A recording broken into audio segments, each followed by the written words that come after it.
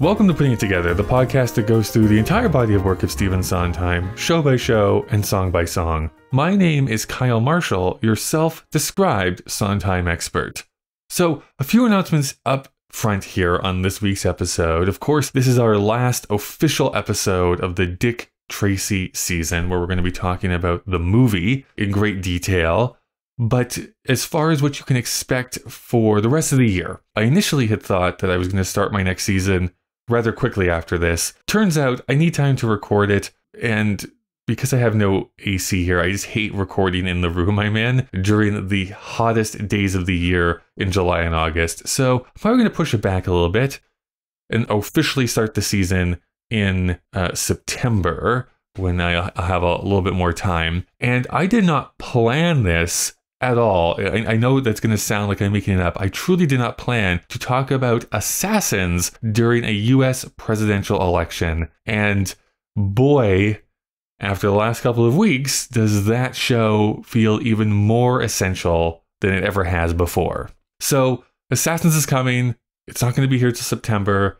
We'll be doing our bonus episodes each month like we have been doing, so you can expect those in July and August. But September is when we're going to start our Assassins season. One little bit of correspondence I wanted to get to before we start this week's episode. This came in from Scott at the email, so you can send your own emails to puttingittogetherpodcast@gmail.com. He wrote, on the episode covering What Can You Lose, I think you were saying that the song reminded you of something from Assassins, but you couldn't figure out what. Don't know if I got that right, but in any case, the 3-chord piano sequence that begins the song reminded me of It's in Your Hands Now from Roadshow. If you listen to the chords under the words It's in Your Hands Now, it's those 3 chords.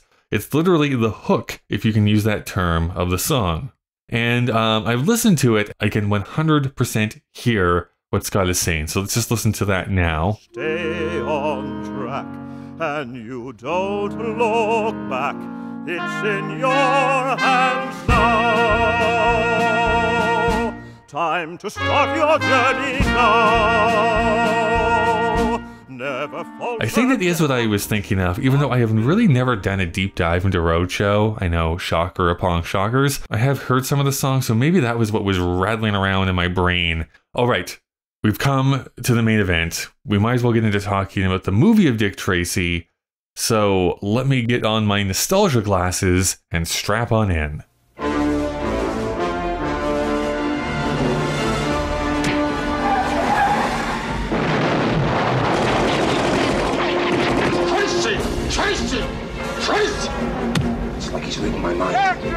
Tracy battles mom! Josh Shelton, thank you so much for joining me here today. Thank you, Kyle. I'm so happy to be on the podcast. I've been listening and very, very excited to actually be on the guest and talk about Sondheim and Dick Tracy. I mean, I think you have a good background to be able to talk about Dick Tracy in general as far as like a movie goes, but maybe you can fill in the audience a little bit about what makes you the expert. I'd hesitate to call myself an expert. However, I certainly was the target demographic as a kid when Dick Tracy came out. My brother and I think we saw it in the theaters. Looking back, I was obviously too young for what it actually is. But we proceeded to, buy the toy radio watch. We, for Halloween, wore yellow fedoras and trench coats, drew them all. Like, we were purely locked into who they were targeting that movie toward. And as my life continued, I actually then became a filmmaker,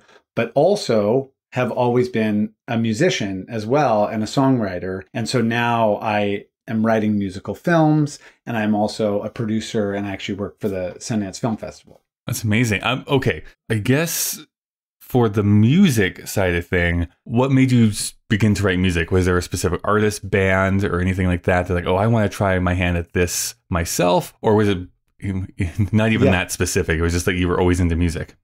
So I grew up in a musical household. My grandfather played trumpet. My father is a great songwriter. Neither of them did that by trade, though. They worked in education, but they had this music side. So I grew up with music around the house. And then actually, my middle name is Miles. And then my grandfather, who's a trumpet player, gave me a trumpet. So my sort of introduction to taking music more seriously was playing trumpet. But like I said, my dad's a songwriter, and I was raised in a house that was always playing jazz, the Beatles, Bob Dylan, or my mom was always listening to the soundtrack to West Side Story, Sound of Music. And then the other thing is, if you're a jazz musician, all the jazz standards are Broadway tunes. They're all Cole Porter Broadway tunes. So I kind of grew up with a different in to musicals and Broadway because it was kind of through jazz and records, and then through all the films. It was watching the Disney movies because, again, I was exactly that age for the Renaissance. And then like I had West Side Story memorized when I was like 10 years old, to the point where people thought I was like in a production or something. So it was just always there. Yeah. No, I'm just a nerd. As far as like your own musical films that you have made, are they in that jazz style, or are they in a more musical theater style, would you say? I would say they are kind of neither, in that they're definitely not jazz, the ones I've written so far. First one I actually wrote when I was in high school. My brother and I made a musical together, and I would say that was a little more traditional musical theater. And then I actually got hired to write one a couple of years ago that was all hip hop R&B, which was actually really cool and fun, because hip hop rap is really great for dialogue. You can do a lot of cool things. And then this one that I just wrote, that I just filmed a short film, is more traditional, more like somewhere between Sarah Bareilles or Jason Robert Brown. Where can people find these films if they want to check them out? The latest one, the short film, will be on my website. We're sort of we're submitting it to festivals right now, so we'll see if that comes out. But on my website, it'll be there. We'll link to it, or you follow me on Instagram. And I'm working with a production company in LA called The Barn that is producing original musical films. And then the other ones, you can't watch the hip hop one, but you can listen to my demos, are available online. That's cool. That's awesome. I mean, we already heard how probably one of your first times being introduced to Stephen Sondheim is from the score of West Side Story. When did you put two and two together that Sondheim was a composer you wanted to follow more in depth? My Sondheim experience was, I'll say, when I was in college. I have a vivid memory. I was studying music at a small liberal arts school where I saw, it was some sort of review or recital where people were performing different tunes, and they put on a song from Sunday in the Park with George. And I was just floored. I was stopped in my tracks. Just, what is this? I haven't heard music like this, but it also felt incredibly familiar. And I think it's Hot Up Here, the start to Act 2, I think is what it was. And I just, right when it was over, I went up to my friends who were performing, or the professor. I said, "Who is this? What is this?" And they're like, "Oh, it's Sondheim." And I was like, "Okay." So I went and did the research I could on him. I ended up watching Sunday in the Park with George, writing a paper on it. And then what happened was I realized Sondheim had been a part of my life since I was a kid through West Side Story. Then later then realizing he wrote the tunes to Dick Tracy, which I completely forgot until I moved to LA, to become a filmmaker, and was then rewatching films with that filmmaker perspective. And I remember pulling up Dick Tracy because I was like, I thought this movie looked beautiful. And I was watching it just from that perspective, which we'll get into later. And on the credits, songs by Stephen Sondheim popped up. And I was just like, what? It's a really, Sondheim fits in that unique place for me where his music, in addition to being brilliant and all those things, it's always felt incredibly familiar to me. Like someone, I think we come across these artists sometimes where it feels like they're speaking the same language that I'm speaking, albeit maybe they have a better grasp on the language than I do, or are much farther along. But his music just feels, while constantly surprising, also very familiar. And I think it's that, maybe going back to your earlier question, that combination of jazz roots with 20th century, composition and thinking, and the storytelling of musicals and songs, where it sort of brings these different pieces together that there's few or little other that I've ever found that I feel that connected and inspired by. Yeah, there is this special moment. I think I've spoken about this before, about myself getting into Sondheim's work, of like it just feeling like somehow he's taken all these jumbled thoughts that you've had in your entire life and then made a song out of it and be like, oh, well, this obviously is just for me. Somehow you have only written this song for me in mind, to the degree of just like this speaks so much to my experience that you're kind of like this lifelong fan then afterwards. For Dick Tracy in particular, you mentioned about going to the movie theater, maybe a little bit too young. If you can recall being that child watching it for the very first time, do you remember like what your immediate feelings were leaving the theater that first time? I remember it just being so cool. I remember him in the trench coat with the wrist, the radio watch was the coolest thing ever. I remember Flat Top being like the coolest bad guy henchman. There was just something so intriguing about him. I, of course, remember thinking Tommy guns were really cool. Again, in retrospect, it's like, I, especially as a parent now, the use of violence in Tommy guns is whole different. But at the time, it was like, this is cool. Obviously, being drawn to Madonna in ways that just like is, don't quite know what you're feeling. And similarly, like loving the music and loving the kid, like in rewatching it. So I'm connecting some dots here, but in rewatching it for this podcast, I was taken back to this nostalgia of like, oh, the kid, him jumping on the back of those cars was like so exciting. And it felt, I was able to definitely use the kid as a surrogate into this world.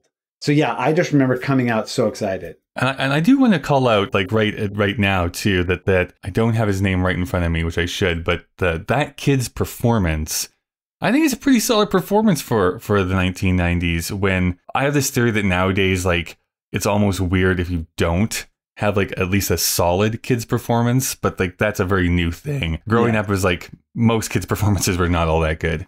Yeah, there was definitely a style of kid acting in the 80s and 90s that when it worked really well. And that kid, of course, I'm blanking on his name, but then he was in Hook as well.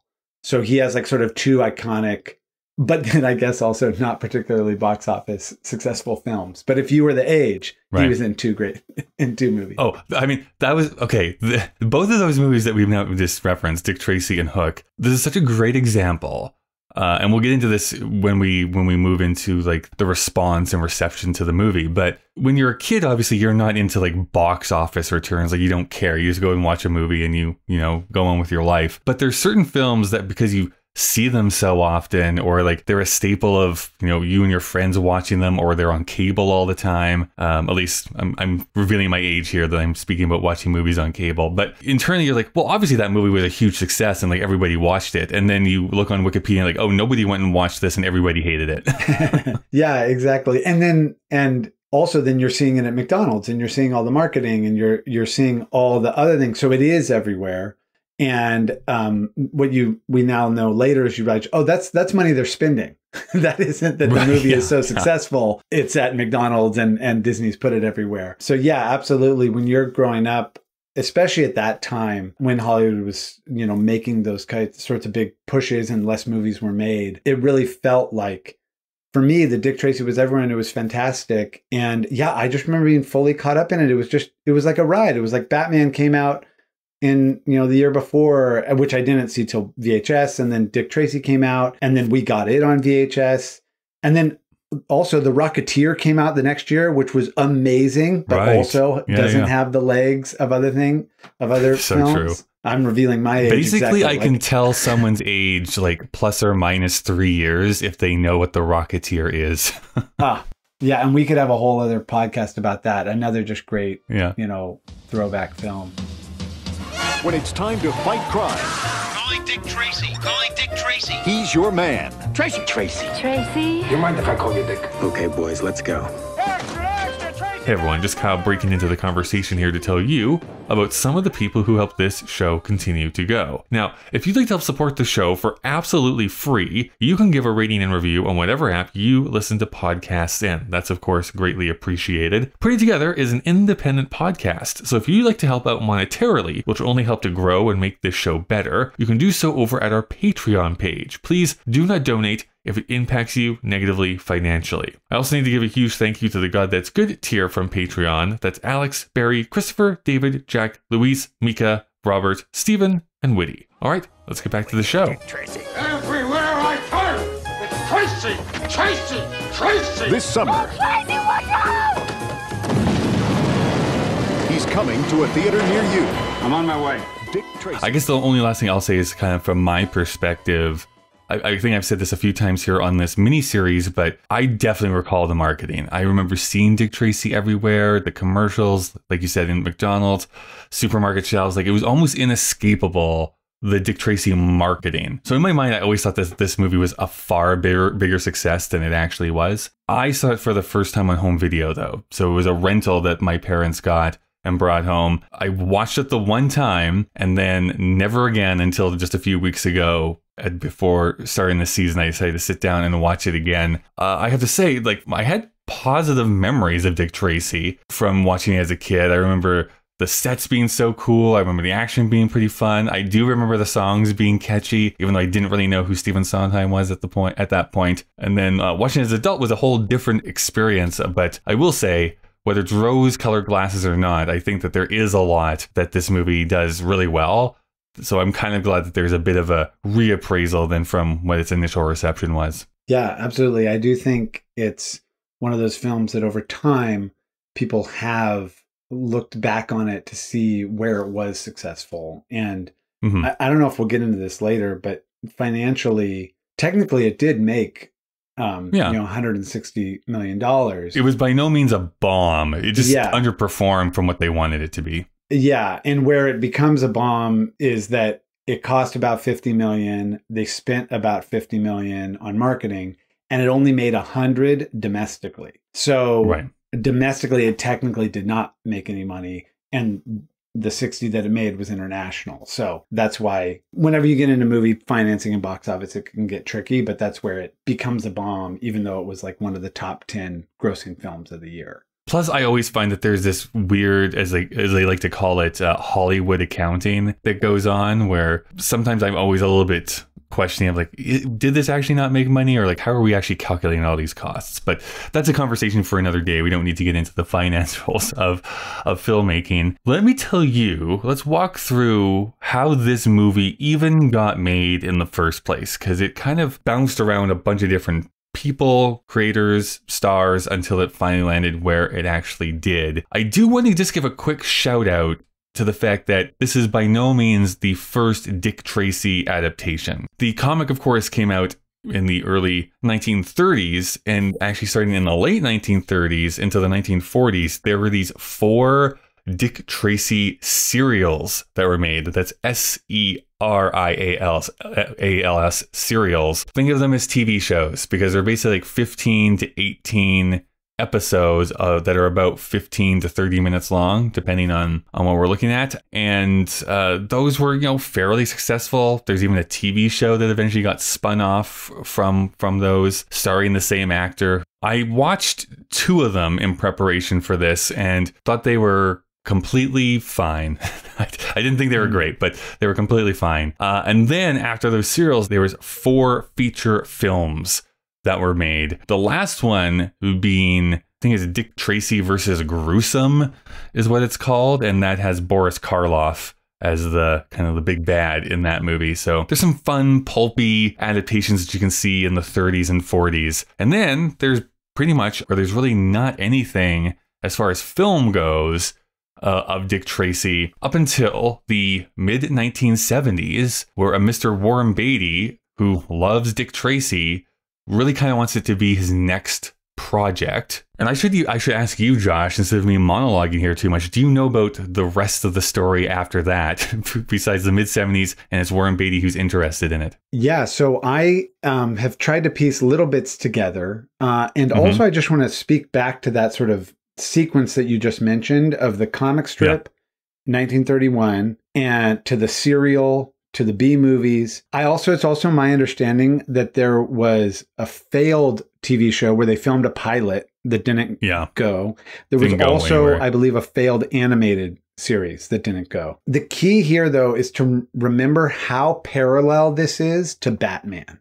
I think that's like a very important thing. And to remember that in 1931, Dick Tracy predates both Batman and Superman. So there is this sense that the character of Dick Tracy was created as one of the first sort of superhero type figures who had this rogues gallery of villains that all looked, wacky and crazy, and that he was fighting on the side of, justice. And it was also kind of a big predate to like law procedurals and the detective shows that, of course, become big in, later on. Totally true.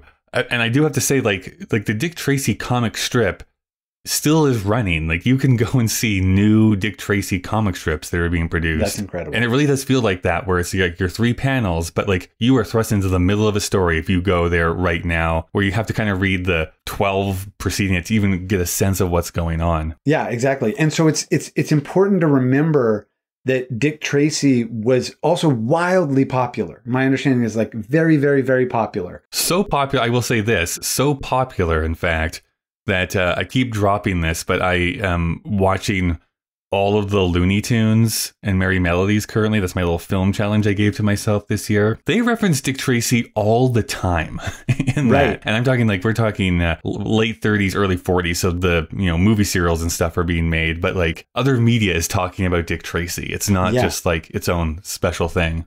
Exactly. And so for us, it's impossible really to wrap our heads around how big it was, because we all grew up, most of us, with Superman and Batman. To your point of the gap, what happens in the 50s is Superman has a very successful TV show. And what happens in the 60s is Batman has a very successful TV show. That's true. And so then what happens in the 70s, 1978, is Superman the movie comes out. And it is so popular that Hollywood is saying, okay, superheroes could be a thing. Who can we make?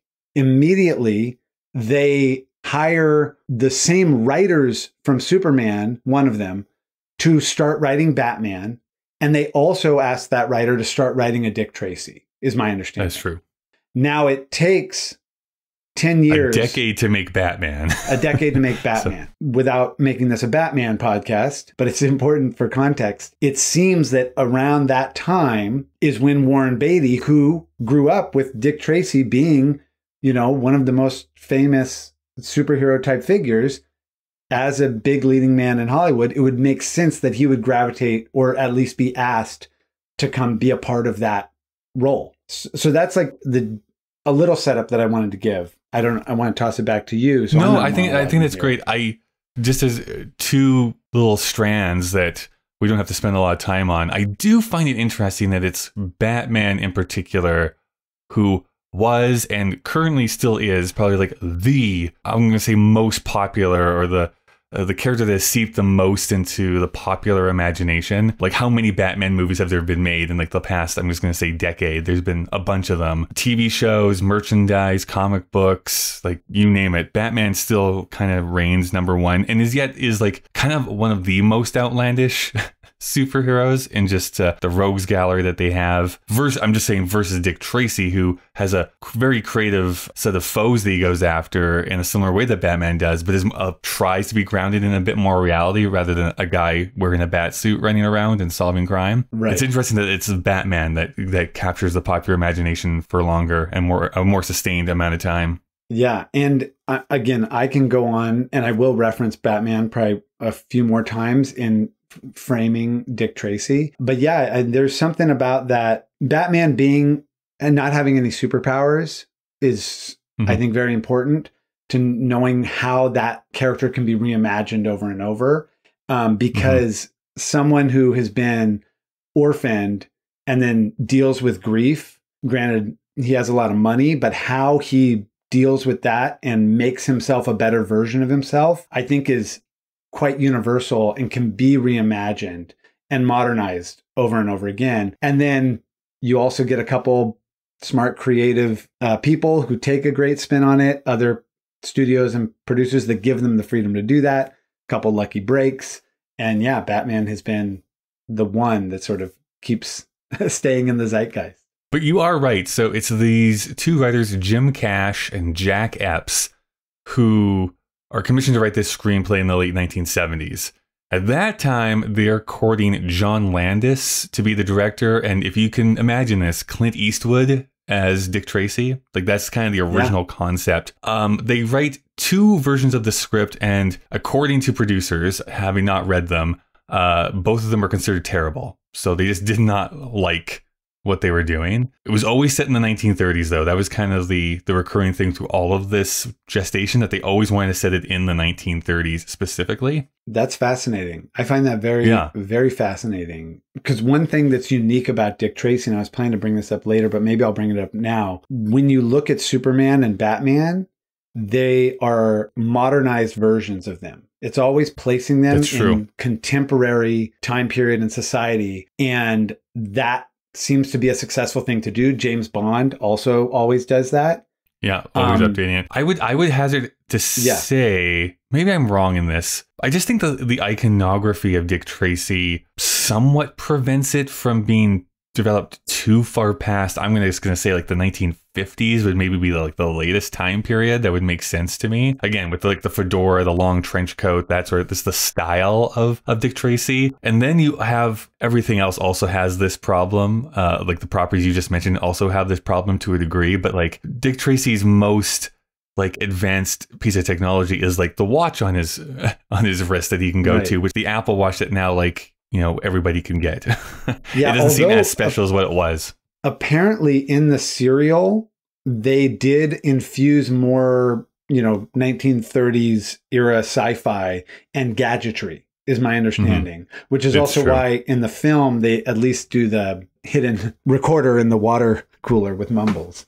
But yeah, I think they tried to do like a pre-James Bond, they tried to do like a Batman 2, a gadgetry thing. But yeah, it seems like it that is also very disconnected from the strip. So audiences didn't always like it. So directors and writers come on and fall out, and different actors are asked to work on it. But ultimately, what we eventually get to is that it's Walter Hill, of all people, who comes on board to be like, I'm going to be the director of this. They hire Warren Beatty to be Dick Tracy. And they work on it and they work on it. And wouldn't you know it, this is not really a surprise if anyone knows Warren Beatty, but pretend it's your surprise when creative differences arise between Warren Beatty and his director.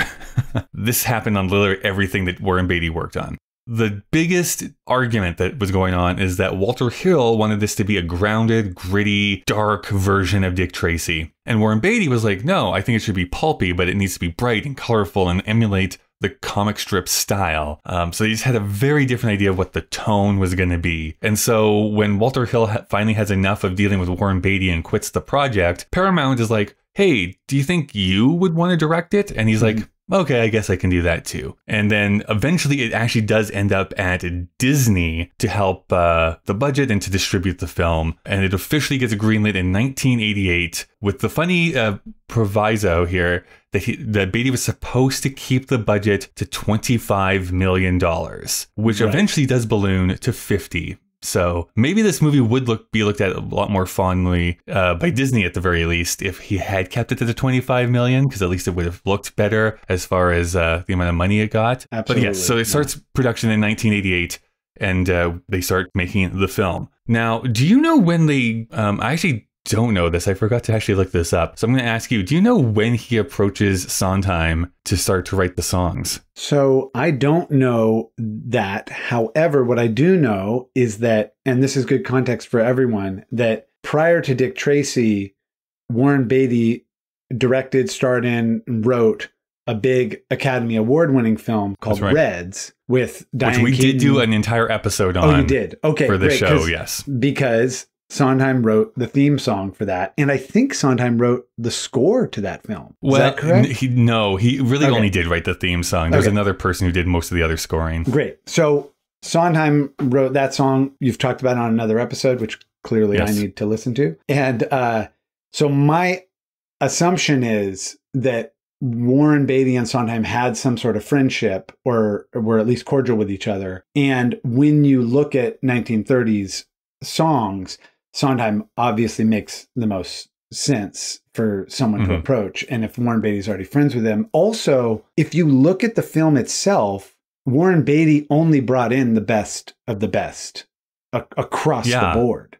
So this is something that we keep coming back to. Yeah. But like, we have some pretty big actors at the time coming in for 3 minutes of screen time. Like, it's pretty remarkable there. But even behind the scenes, he has some of the best people working for him. Everything. And you have to remember, he just made this huge epic, Reds, nominated, won Oscars. So it also makes sense that that's how he operates now, right? He has a vision and he knows how to achieve it. And if you have a connection to Sondheim to write the songs, that's who you should ask. So yeah, I don't know when he reached out to him. I too was trying to find a little more info on that, but couldn't quite find it on the internet. Well, what I will say is that this is really just based on how Sondheim writes about both experiences in the book, Look, I Made a Hat. Reds seem to be a bit more of a contentious affair as far as like how the writing process was. Warren Beatty made him rewrite a bunch of stuff because he didn't like the first theme that he wrote for him. So there was a lot of back and forth, and it doesn't seem like that's the case here. And he keeps mentioning like how fun it was to write these songs, but we're kind of going back into his wheelhouse. We're getting to write pastiche songs. He's familiar with it. He knows who he wants to emulate. He really understands the assignment to be able to go and kind of knock out these 5 songs. Actually, I should say originally it was 4, and he's asked to write a 5th one because Warren Beatty rejects the Madonna song that was supposed to be in this movie. Do you know which was the one that was Back in added? Business? Okay, which Back in Madonna Business is ends up not singing. And then it all comes together here and is released. And I would say it's not like this movie. Actually, I'm going to wait for the responses here. Let's get into our responses here now. So now rewatching it, all these years later, what are your feelings about this movie? I know that I am biased and nostalgic. I think this movie is very successful from a bias and nostalgic standpoint. When I try to remove that as best I can and watch it as a filmmaker, I think it is still incredibly successful. And the shortest way I can put it is to make a movie requires a director to have a very clear vision and communicate that vision out to, in this case, hundreds, if not thousands of people, and then bring it all together. And when I watch this film, it feels like one clear vision beginning to end. I was expecting when I rewatched it to have the script or the plot get clunky. But to be honest, when I rewatched it, the script was really, really tight and really moved quick. Like in the first 10 to 15 minutes, we've met our hero, like set up the love triangle, met the villain. The villain has killed multiple people. And then literally, I think in like 15, 20 minutes in, our hero is arresting the villain. Like, and there has not been a moment a scene that doesn't end with some sort of twist or surprise. And that is just a really clever, smart, bold way to start a film. Have the hero and the villain, like have the hero succeed right away. But then of course the villain gets out of jail and all those things, but it continued to the end. The script is smart and fast. And it is such a really interesting comparison to Reds, because Reds is, gosh, I want to say it's over 3 hours. It's a long movie, that movie is. To this being an hour and 45 with credits, that you're right, just moves at a very quick pace. Yeah, and it's one of those things where I don't want to say they don't make them like they used to, but they don't. Because it is what it is. It's a noir. It's there's of course melodrama in it. And it walks that line between, taking itself seriously enough, but still having fun. And I'm not saying it's the greatest script ever written, but I'm saying it's from a craft perspective. It is very, very well written and just moves in a really fun, quick way. Yeah, I have a blast with this movie. I was actually a little bit shocked at how much I enjoyed watching this after a couple of decades away from seeing it from the seeing it for the first time. For all the reasons you say, I think it knows exactly what it's trying to be. I think the production design adds to the movie. I think every actor knows, when to choose scenery and when to like be melodramatic or be serious. The music from Sondheim really does add to the ambiance of this movie. And I think it doesn't overstay its welcome. I think it's perfectly as long as it needs to be. It doesn't need to be a 2-hour plus film. And I know that this is completely just a me thing, but it was so fun to go back to when movies had color in them. Yeah. Because it seems to me that a lot of comic book movies nowadays have to be like drab and gray and browns, and like it's just not even fun to look at most of the time. Yeah. And very occasionally that does fit the tone they're going for, but more often than not, it's just like, I just think it's lazy color grading. So to go back to this thing where it's like, no, we know that we are from the comic book pages and we want to present that to you in a film. And I think it knocks it out of the park in that regard. Yeah. I mean, the production design and the color choices and the color design across the whole film is so remarkable. Couple things I want to point out. You've mentioned it before. Everyone knows this. The way that he filmed the cityscapes are all matte painting. I think it might be the most matte painters ever used in a movie or something like that. And literally the opening shot, or after a couple inserts of him grabbing the watch and the hat, you get this exterior shot of his apartment and you see Dick Tracy through the window leave his apartment, and then it pans across the whole city, and this is the reveal of the whole city, and it is stunning and beautiful, comic book come to life and all that. But the camera choices is also so great, because instead of just panning across the city and then like cross dissolving,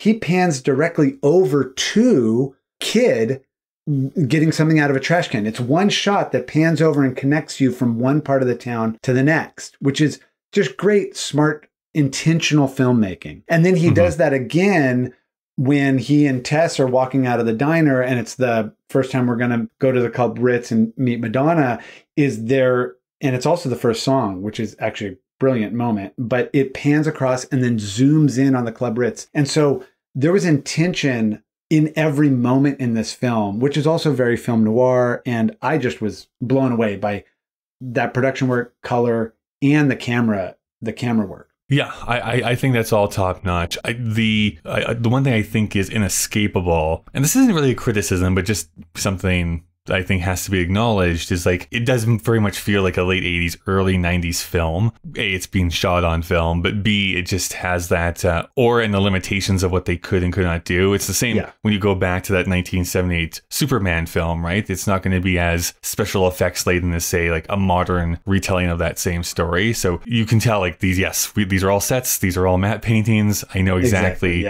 how fictional this film is, but again, a lot of that is intentional at the same time. Yeah, it's interesting you bring that up, because it does feel like a film of that specific time period, and there's no escaping it. And that's also why I try my best when I'm watching movies to let them be what they're supposed to be. Same thing when I'm listening to songs or for Broadway for that matter, right? I want to go in with an open mind that is open to what the filmmaker or the artist intended. Sometimes I'm more successful at that than others, but going into this knowing, okay, this is a 90s movie, it's a Disney movie, it's a Warren Beatty film, it's a comic book movie. It is, of course, stuck in that time period, but I think within that, it works very, very well. Yeah. So yes, absolutely huge caveat. I don't expect anyone listening to this who hasn't seen it to go back and expect a Christopher Nolan film or a Marvel movie with paintings. Really the only two negative criticisms I have, not enough for me not to love this movie. I really did like my rewatch of this. There's really two criticisms I have. The first is the one that I've become a broken record on, so everyone take a shot, because I think I've said it on every episode this miniseries. I really don't like the Danny Elfman score to this movie. I don't. Totally agree. It really feels like a derivative work from Batman. It's like his first tries or first drafts from Batman. He just like, I'll just put them here into Dick Tracy. It just doesn't feel intentional to what the rest of the movie is doing. I totally agree. It also feels very disconnected from the songs. And I know. In fact, I did hear or read somewhere that Sondheim was asked to write the score for this film as well. Yeah, and he said no. Yeah, I didn't even consider it, rightfully so. Like you said, he works too slow. It's like I just would never have been able to make it in time. And if you don't want a director telling you what to do, don't score their movie. Because I've with my background in music and film, I would score movies, short films and stuff when I first moved to LA, and it's its own experience. Because like I said, a director needs to know what they want, and they can do that well with camera usually, but once you get into music, it can get very tricky. But for sure. About the Danny Elfman score, I felt very disconnected. I think it does start to make it reminiscent of Batman. Also, it just has all what has become that very repetitive Danny Elfman sound. Yeah. No discredit to Danny Elfman. But I will say at the very, very end of the movie, like the last shot, is this sweeping romantic score that I would not be surprised if someone else wrote. Because it is perfect and sounds amazing and sounds of the era and the period and the tone that I wouldn't be surprised if Danny Elfman was off, writing any number of other things, and they had one of his arrangers or people do additional music because it was like spot on and didn't sound like Danny Elfman. And I was like, whoever wrote this should have scored the film. He Hans Zimmered it. He just outsourced it to somebody else. And the other big one I have is, or the other big criticism I have is, this is somewhat, I would say, due to the time period, but I think it is more so just not in Warren Beatty's skill set, which is the action sequences. I don't know. I just don't feel that they are captured as well as they could be. I don't think they're even that well conceived as far as sequences go. Again, this is not necessarily like a huge action piece either, but the handful of times where people are jumping from, rooftop to car or in the warehouse and stuff like that. It's just like, it's very perfunctory. It doesn't feel as energized as some of the other parts of the film. Like the musical sequences, I think, are filmed beautifully. Yeah, filmed and edited, and just the musical sequences. And I would love to talk about those in a moment. Mm-hmm. The action, I would agree. However, I would add the caveat of, I think he was making a detective noir film where action is not inherently the point. And then the other thing I would say is, go back and watch Batman 1988. True enough. And tell me how good those action sequences actually are, because they're super minimal. And I think it is a product of the time. And honestly, for me, when I go back and watch Batman, which was my favorite movie for years and years, I unfortunately can compare it to contemporary Batman movies and see it being not as action-packed.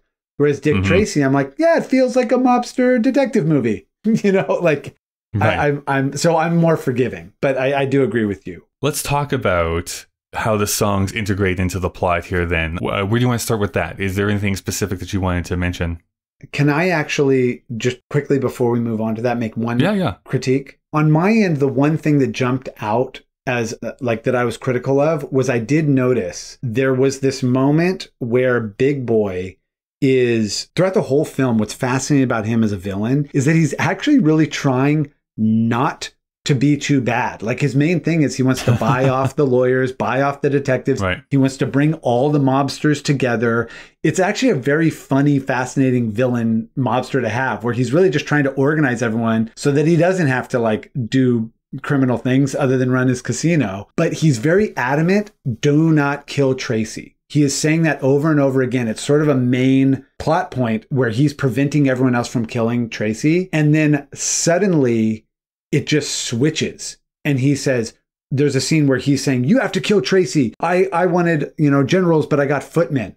And it really comes out of nowhere that he suddenly switches. And so my understanding is that they cut 15 minutes from Warren Beatty's, original cut and script. And I'm guessing there was 15 minutes in there that might have helped with that transition. But It is the only jarring thing that happens, where he's been saying, don't kill Tracy the whole movie. And then suddenly it's like, why haven't you guys killed him? So that's my big critique. Other than that, I'll keep defending this film probably more than I should. Yeah, let's talk about the music here then. How did you want to, or what did you want to say first about how the music integrates into the movie? Yeah, so the songs, this was the first time I watched the film thinking about the music, because when I watched it in the past, it was not on my radar. It was just a piece of the film. And now for me, where I'm at in my life, writing musical films, and also just thinking, how do songs work within filmmaking.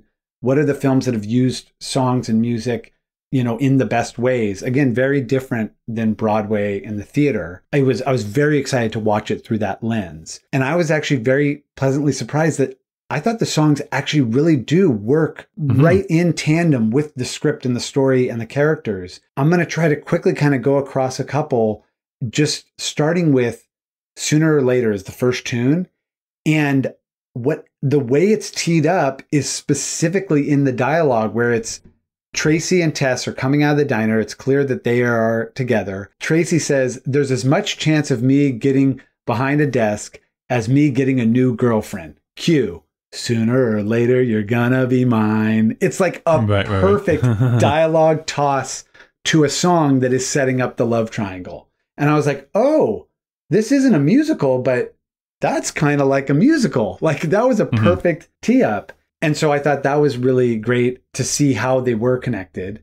And then, I think what I've reiterated here too through this miniseries is how, well, this is not a traditional musical where someone steps out and sings an entire song about their inner feelings or it pushing the plot forward. What they do instead is they take little snippets and really use this, the spice to the movie to do that commentary, like you just said. Yeah. And it happens multiple times. And I know all the other episodes will go deeper, so hopefully I'm not spoiling anything or stepping on anyone else's toes. But from a filmmaking standpoint of how do we get these to work together is more what I'm commenting on, as opposed to the songwriting. And then similarly, there is basically a reprise of Sooner or Later that happens when Tracy goes in. It's actually sort of I think it's the fake arrest when he walks in, but it's literally on the line, which is the bridge. She sings, "No one I've kissed ever fights me again." And the last scene was where they kissed. And right as she sings that, the editor has the two of them make eye contact. And so it's this very specific, I'm singing the thing that is a callback to the scene that just happened and the relationship we currently have. So again, I was just like, oh, okay, this is like a reprise and a moment that's commenting on what we're seeing and the evolution. So I thought that was great. More comes in, and the first time you see it, she is in rehearsal and Big Boy is just screaming at her, wanting more as she sings about more. And just it's like a devil of a stage manager, isn't it? Yeah.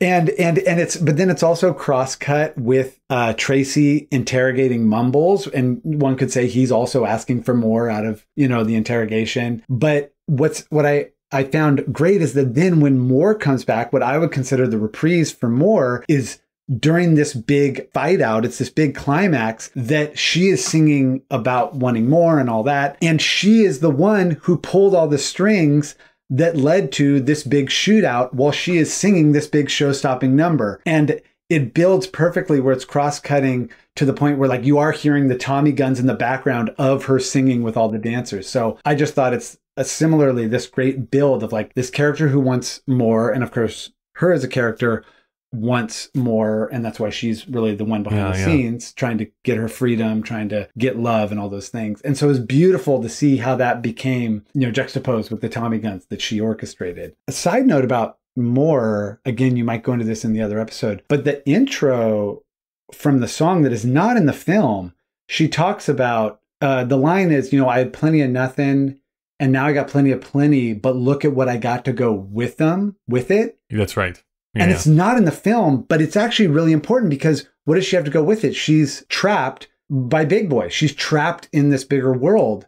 And so even that intro is speaking to her, and you can only assume that she came from nothing and is now trapped in the mob. So it actually sort of sets her up nicely. And then at the very end of the tune, she says, there's one thing you miss, and it's more, which is, I say, clearly a point to the fact that she wants freedom and love, and she wants more. Yeah. She wants the real things. And I'm sure, I forget if you talked about that in that episode, but so I thought it does serve as a nice song. I would even go so far as to say what can sound like a song that's tossed off and really just there for background, the Live Alone and Like It, I think does a really great job of commenting on the fact that both the kid and Dick Tracy are dealing with this idea of well, I'm living alone right now and that's fine, but almost protesting too much.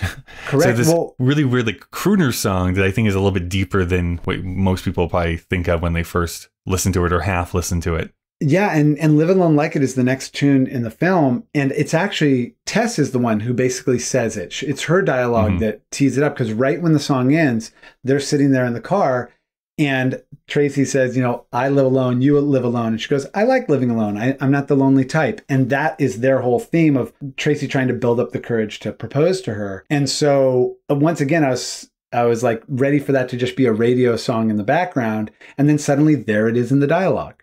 You know, live alone and like it. And then I like to live alone. And then that becomes a cute, you know, classic 90s tight script of like living alone and ultimately building the courage to propose.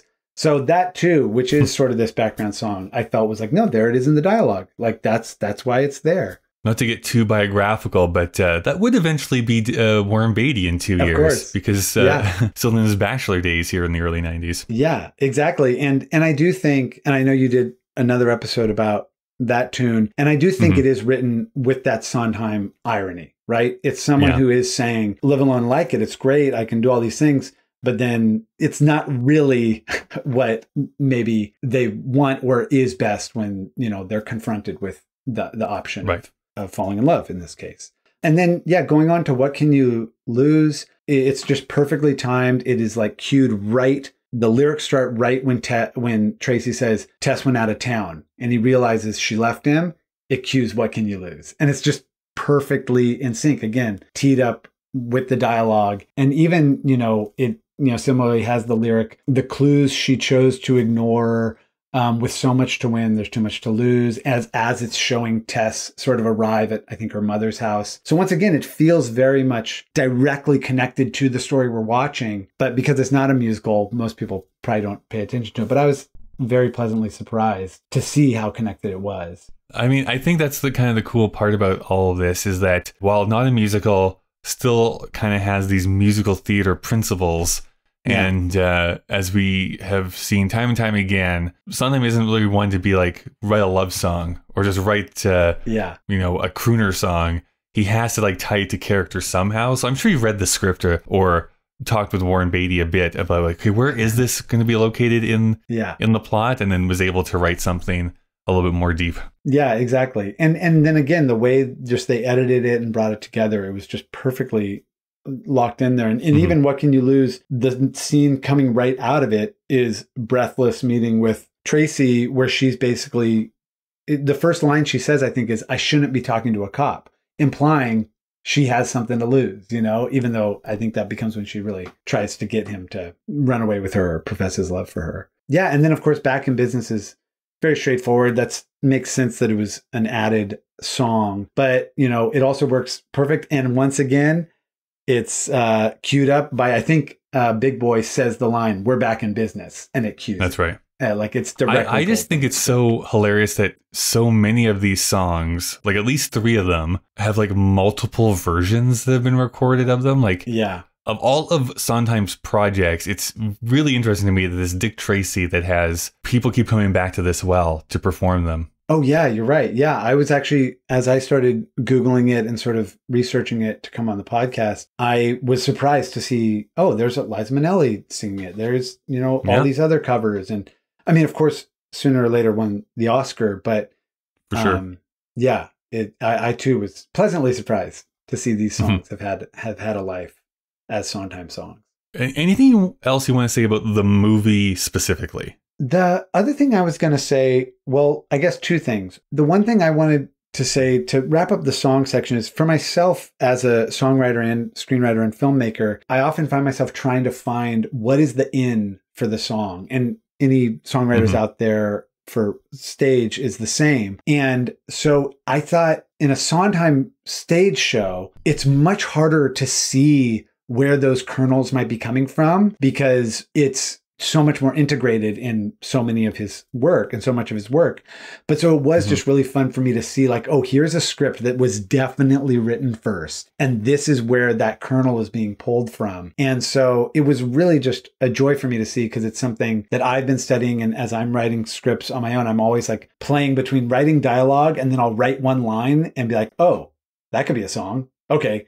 Make a note of that and then go explore that song. So it was just really lovely. And I think for Sondheim, fans out there and songwriters out there, it can also be a great exercise into sort of seeing like, oh, where did this kernel come from and where did it, what did it become? For sure. I think this just calls into how great and how valued Sondheim had with his collaborators. Like, he really wanted to be able to work with everyone on the project to make it the best it possibly could be. To that end, yeah, him trying to find that kernel with what other people have produced so that he can make his best work is really fun to kind of unpack. Yeah, and even if they are just sort of, as he said, fun, simple songs to write or easy songs to write, however he phrased it, it's still fun to explore. Mm-hmm. And then the one other thing I want to say about the film, which is about Warren Beatty as a director, is that whenever a director is making a film, they have to make these decisions, like I mentioned earlier. And I was going to say how, when Tim Burton made Batman, he made this very intentional decision to make it dark, to make the Batsuit black, which it had never been before that. It was always gray or blue. And he was very intentionally saying, this is the type of Batman I'm going to make. And he also, in interviews, has said things like, I needed to understand why someone would dress up like a bat. And his decision was, this guy is probably not very intimidating on his own, so he needs to make himself bigger and darker, which is different than other Batman since. But he had to find his way into that psychology and into that world. And it makes sense that Warren Beatty was like, okay, how do I get into this world? What do I want to say? And it's fascinating to hear that another director was like, let's go dark. And Warren Beatty was like, no, we got to go colorful. Because there's this other thing, and I don't know if this is true or not, but my understanding is the yellow trench coat and the yellow hat went back to the comics. And I can see how, like, if I had to make a movie where the main character has to wear a yellow trench coat, I can't put that character in a dark world. But if I put them in a world where everyone wears different colored coats and different colored cars, and literally everything in this film has pops of color. The street lamps are green. The rails on stoops are like different colors. The window frames are purple and there's color everywhere, which is pulling from the comic strip. But I think it also makes perfect sense as an in for a filmmaker to be like, what world would a detective in a yellow coat and yellow hat live? Oh, it's a colorful world. So I think it's, regardless of if other people have issues with it, I think it's a successful choice, and it makes sense to find your way there as a filmmaker. I just think it sets itself apart and kind of proves the fact that Warren Beatty himself was a bit of an auteur. Like, he had a very specific vision. He stuck to that vision, for better or for worse, I guess, depending on your point of view of the film. It is his artistic statement on this. It doesn't look like every other comic book movie made. So to that, I'm going to give a huge congratulations to him. Yeah. And again, can't speak to whether or not he was nice or kind or any of those things, as directors will often swing between. Almost guarantee he wasn't, but sure. Yeah. I'm going to assume that as well.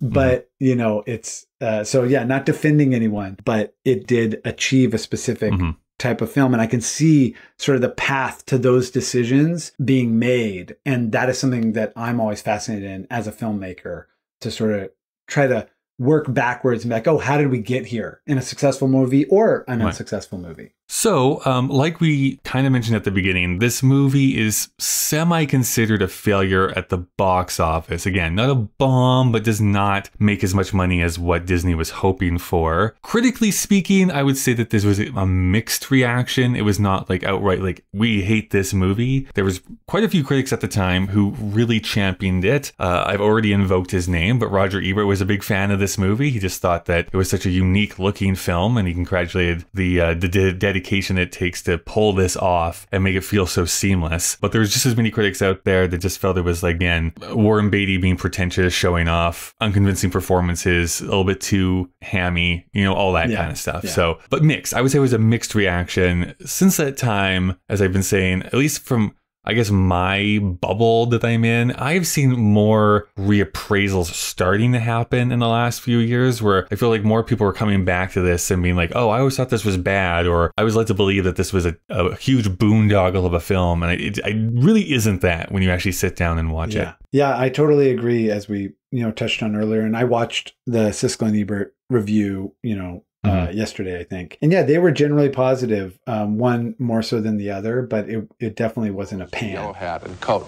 The film is glorious to look at and a true invention, and individual performers, notably Pacino, are first rate. I just wish the crime story were a little tighter and that Beatty had played Tracy is more of a hero. Otherwise, it is a truly original creation. I just want to have one point here. First of all, I don't think yellow hats and coats are period clothes. I think that period exists only in the Chester Gould comic strip that Dick Tracy is based on. Well, but apart from that, Dick Tracy in the comics and in this movie is kind of something for the others to ricochet off of. Dick Tracy, to me, was always the least interesting character in the comic strip because he was always surrounded by these weird-looking, bizarre creatures. And one of the things that I really enjoyed about this movie is the use of makeup, especially in that opening poker scene and some of the other scenes where these really weird, strange-looking people come along, like Dustin Hoffman playing Mumbles, or Big Boy Caprice, whatever his name is. The Al Pacino inside that makeup and inside that costume really steals the show. It's a fabulous performance. It is great. But what I liked most about the movie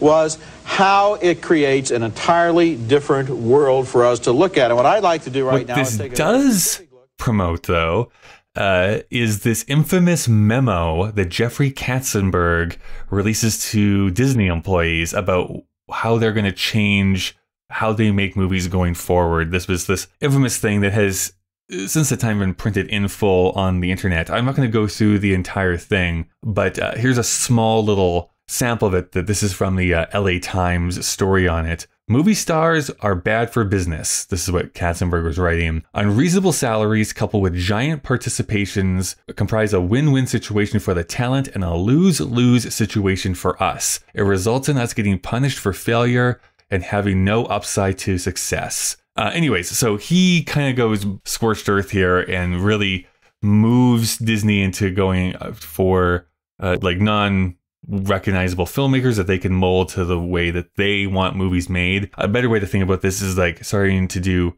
producer-led filmmaking rather than director-made filmmaking is kind of the result of Dick Tracy at the Walt Disney Studios. Yeah, and that memo, my understanding is it was a 28-page memo. It also, by the way, is the inspiration for Cameron Crowe to write Jerry Maguire's memo in that script. But yeah, it's this big sort of declaration that we need to do things differently. I know that also within that memo, he does say things like, we should all be proud of the achievement that Dick Tracy is from, like, we made a movie, feel good about it. Like, I think he tried to like make people feel like we pulled it off, but it is far outshadowed by his true feelings, which is we need to change things moving forward. Yeah. And yeah, it's sort of interesting because on one hand, the memo is relatively prophetic and sort of does predict the way that a lot of studios do shift and make films. But also, going back to, for lack of a better example, is Batman, is what they did was they found a young director in Tim Burton, who was relatively unknown, that gave it his all. Right. And then they did the same thing with Christopher Nolan. He was young, right out of, one or two, technically three movies. They bring him in. And so it's about like finding a great filmmaker,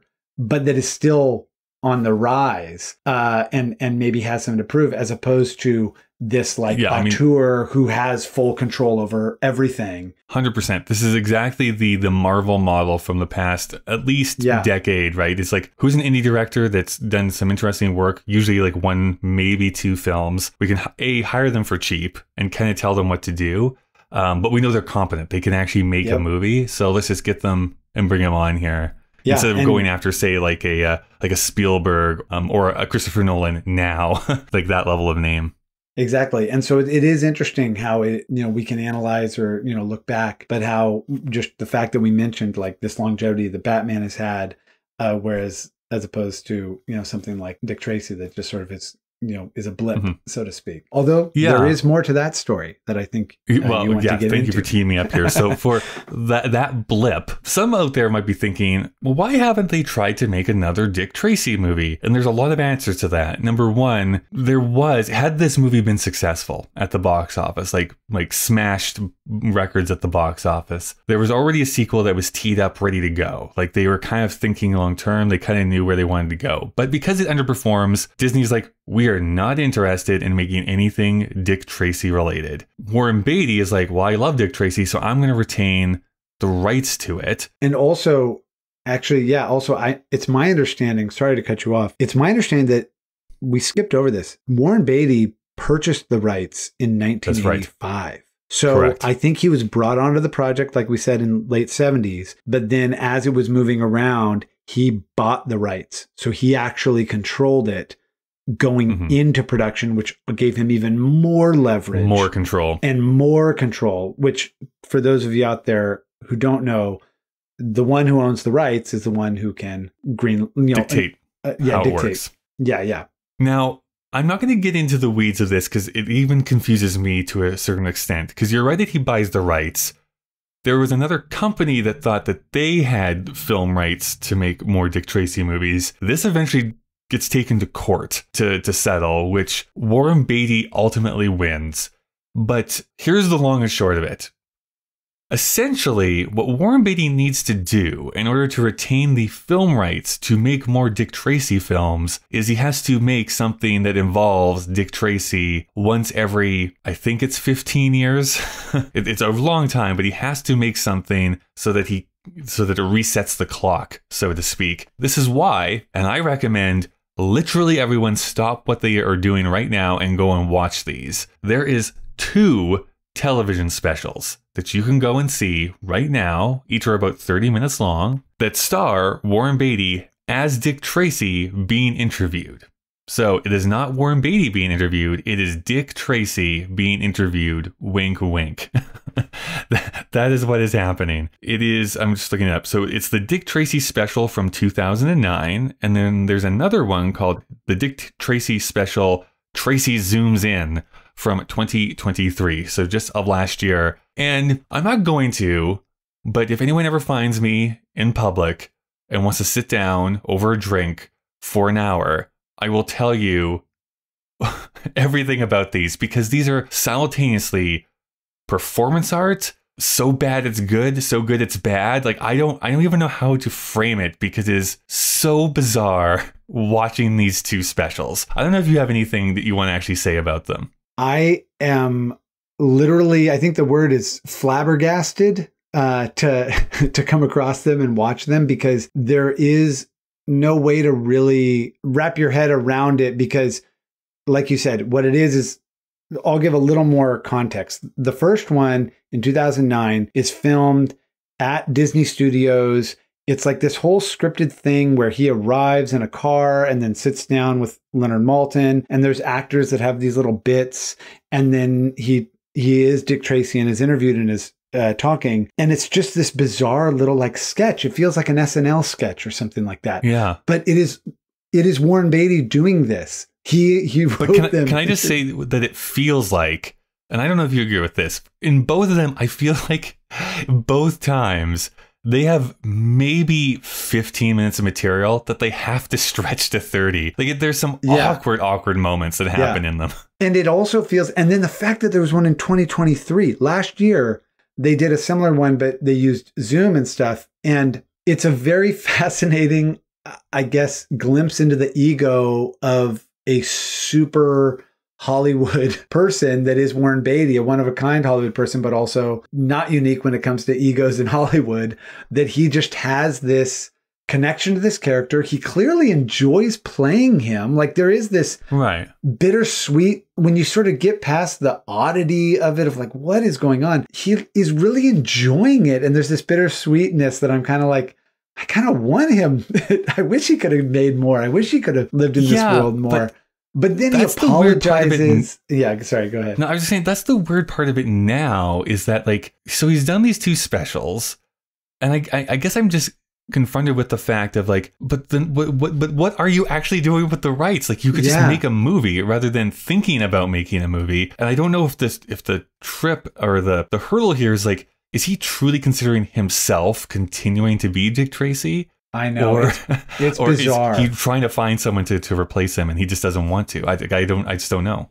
Right, and because what normally happens, again, for context for everyone out there, normally one person will keep the rights, whether it's to Batman or whomever, but then they'll just let the next producer or filmmaker or studio pay them to make the movies, and then they just get a paycheck without doing anything. Or if they're a producer who's active, they'll just be involved in all of them. Like James Bond, Barbara Broccoli is the producer, and that family has owned the rights, and they're very involved in all of those movies. It's the same family people who have made all of them. By the way, I only found this out recently, and I thought someone was joking, and I looked it up. The vegetable is named after them, not the other way around. Wow. I did not know Isn't that. that So thank crazy? you. It's wild. Thank you for that. All that to say, I don't know what Warren Beatty is doing, and we can talk more about the special, but the thing that is interesting is that it's, to my understanding, is that Dick Tracy goes into the public domain in 2026. Do you know if that's accurate or not? I mean, that would make sense because I think that's 95 years roughly from the character. So I don't know what the end game is here. My suspicion is that, as with everything, there's these little clauses and oddities, which is Dick Tracy is going to go into the public domain, but maybe the yellow fedora or that type of thing is not. Some sort of Mickey Mouse thing. Right? It's if anyone knows, anyone out there right now could make a Wizard of Oz movie. That book is in the public domain, but you cannot use the ruby red slippers. Exactly. That was an MGM in the movie. Invention by them, so they will sue you if you try and use the ruby red slippers. And that could be the case, and which is why in both specials he's in the yellow trench coat and yellow fedora, and he talks about them regularly. So maybe there is some sort of thing he's trying to protect there. I will say the other thing that I discovered in Googling this is that there is, I think, just this past April 2024, there is a brand new comic book called Tracy #1, and it is very much, the creators say, we're trying to do a Dick Tracy, what Frank Miller did for Batman Year One. It is more realistic, darker, gritty. And so it is sort of interesting.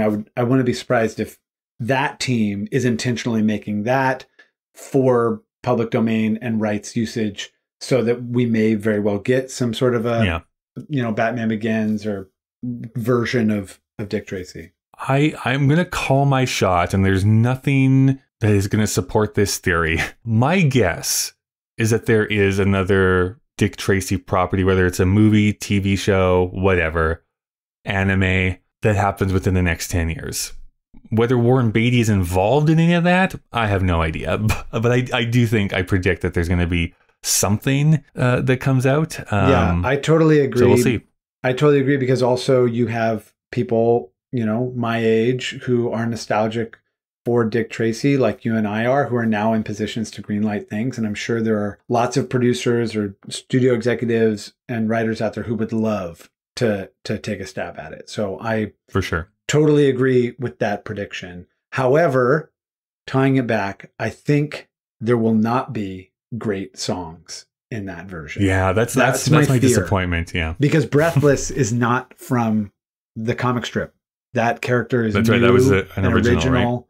And therefore he would retain the rights to her. While I now think Sondheim should tunes like his should be linked to Dick Tracy forever. I don't know in the reboot if they will be. We do need to wrap up, but there's, I guess, to finish on this note, is just Sondheim in the movies.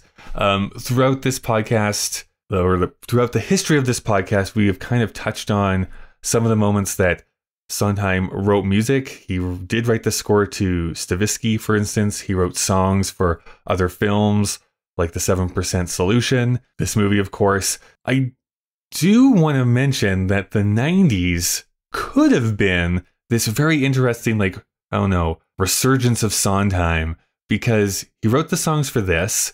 He writes 2 songs for The Birdcage, which you only really hear part of one. And he writes all of the songs for an unproduced movie called Sing Out Loud, I think is what it was called. But he wrote an entire musical score, or music and lyrics to a bunch of songs for that movie that ultimately gets shelved and doesn't get made. So the 90s could have been this big period of output for him for films. Yeah, it's fascinating. And I do think there has always been a certain type of person or artist that works well in Hollywood or wants to work in Hollywood or finds a way to like avoid Hollywood at all costs while still having a film career.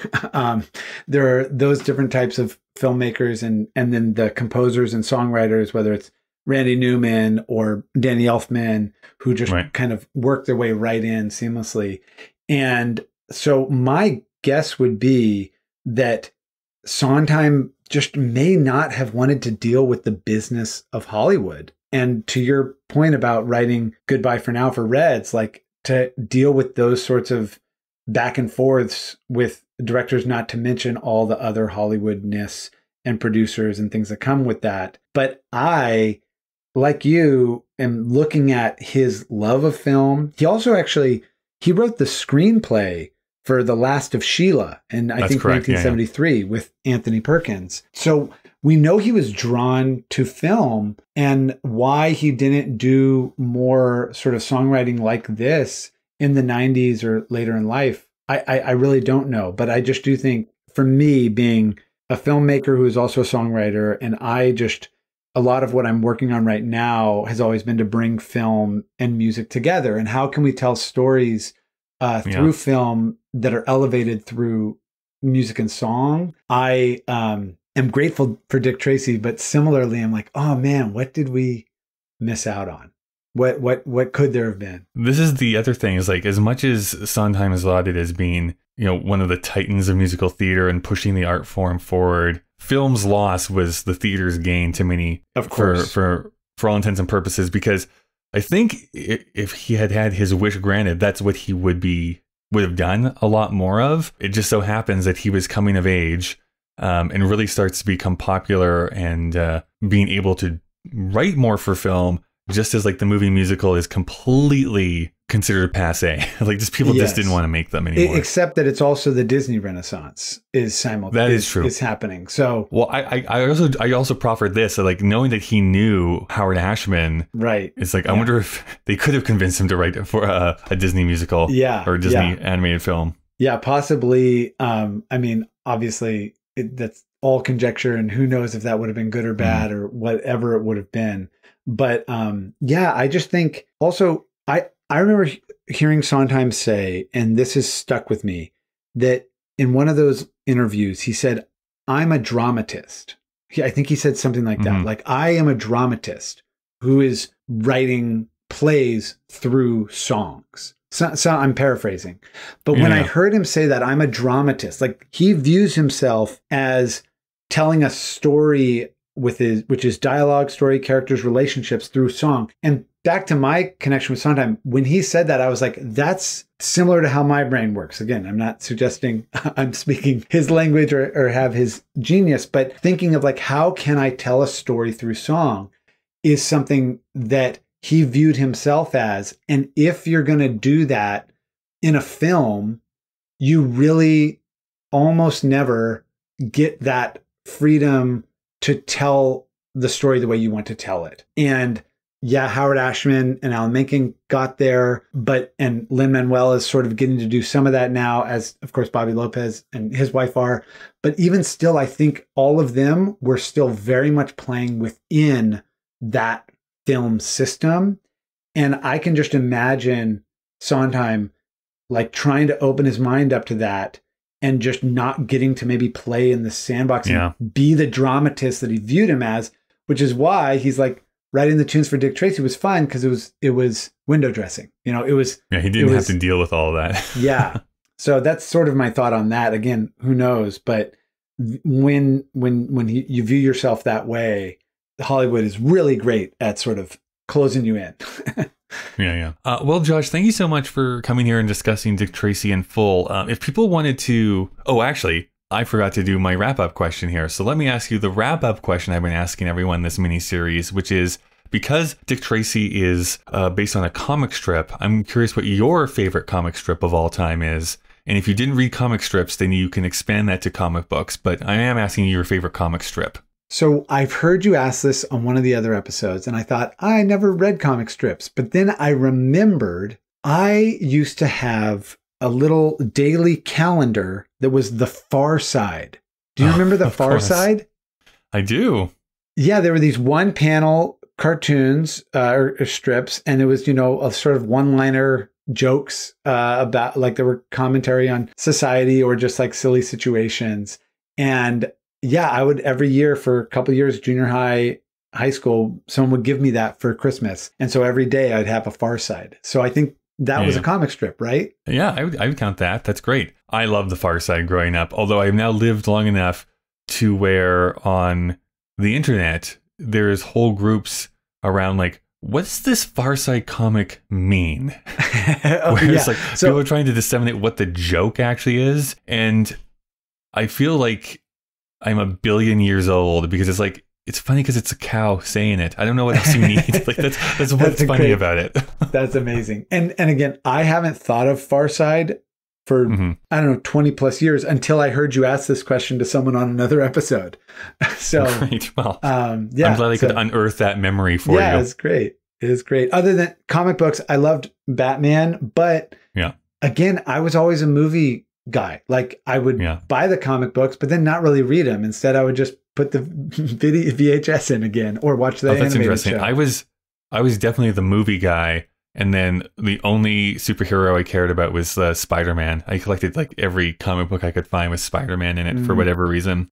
I did draw a lot. Oh, that's I was cool. always drawing. So like I would pull the comic books to draw from. I have no artistic ability whatsoever. Yeah. So, Josh, thank you so much for joining me here today. If people wanted to stay in contact with you or see what you're up to online, what's the easiest way to do so? I would say the best way is on Instagram, which is at Josh M. Shelton, M for Miles. Or I'm on LinkedIn as well, if you're that type of person. And then the other thing, which I actually forgot to mention, I also write a lot of songs for a more kids, family-friendly Instagram and YouTube called Bird Explores. And that's like Bird Explores cooking, Bird Explores music, Bird Explores.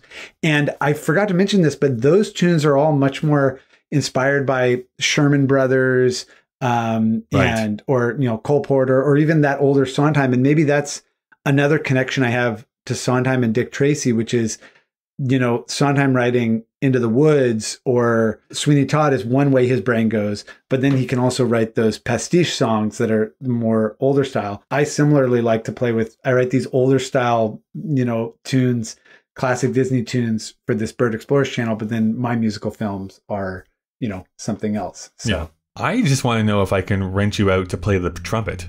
I do. I grew up playing trumpet. I don't play as much trumpet anymore. I have it on the piano. I'll play at Christmas time. I actually have a kid's book coming out this year where I recorded a New Orleans style version of the 12 Days of Christmas. And I tried to record some trumpet for it. And I didn't have the chops anymore. So to do that style, I can play quiet, simple things. I can play Reverie. That's about it. All right. Thank you so much. Well, thank you, Kyle. I really appreciate it. I'm gonna miss you, but all's fair in love and business. Whose side are you on? Side I'm always on. Mine.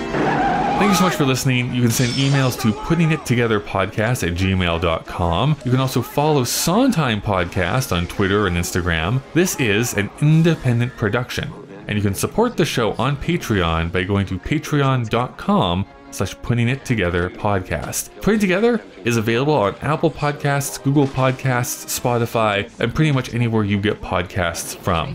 Consider subscribing so that you never miss an episode. Next time we're together, like I said, we're going to be doing some bonus episodes, but soon it's going to be our Assassins season. You know why? Because everyone has the right to be happy. As always, a big thank you to the great Chris Taniguchi, who designed the podcast artwork, and to Nick Driscoll for composing our theme music. Well, we've reached the end of our episode. Yes, I know. Goodbye for now. Is Dick Tracy.